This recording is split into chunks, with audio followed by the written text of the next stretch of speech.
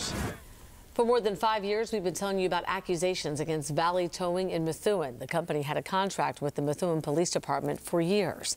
And tonight, they are settling a class action lawsuit. Boston 25 News reporter Jason Law live tonight with the refund the company's sending out to thousands of drivers. Jason?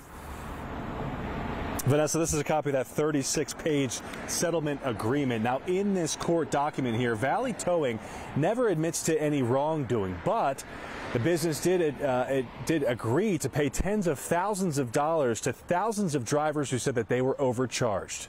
This is awesome to see that this many people are going to be getting refund checks. Chris Nesbitt has been complaining about Valley Towing for more than 6 years.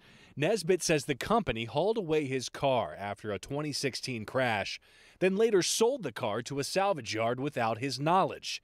Today, Nesbitt says he should be one of the thousands receiving a small portion of a $60,000 payout. To see this magnitude of a settlement and this many people receiving a refund, it just validates everything that we've been saying all along. Valley Towing agreed to settle a lawsuit that accused the company of overcharging the people they towed. The lawsuit says Valley Towing will pay $60,000 to as many as 8,744 drivers whose vehicles were towed without their consent going back to August 2014. Under the terms of the settlement, Valley Towing and its owner, Ronald Parrino, admitted no wrongdoing.